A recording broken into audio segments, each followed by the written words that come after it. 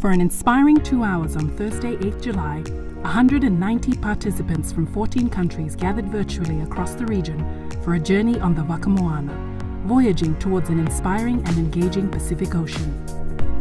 With 6 amazing panelists from diverse backgrounds, including theology, academia, science and research, including indigenous knowledge, and perspectives from Pacific young people, scientists, navigators, and policy advisors.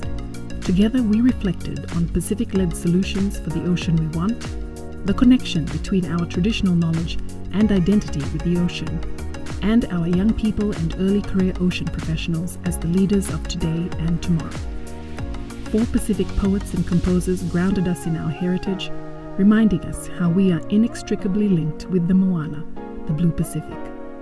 With these reflections and creative contributions, the audience engaged in the Futures Triangle, answering questions and adding their voices about the weights of the past, the push of the present, and the pull of the future as we journey towards an inspiring and engaging Pacific Ocean.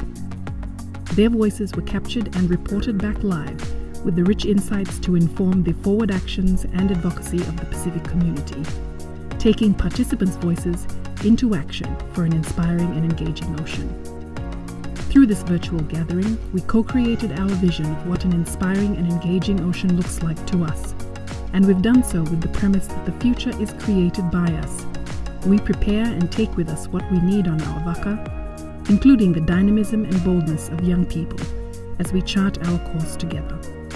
For details of the Futures Triangle document capturing the collective visions shared, this can be made available by the Pacific community. This deep, reverent connection with the ocean and indigenous knowledge passed down through millennia is invaluable in the Pacific.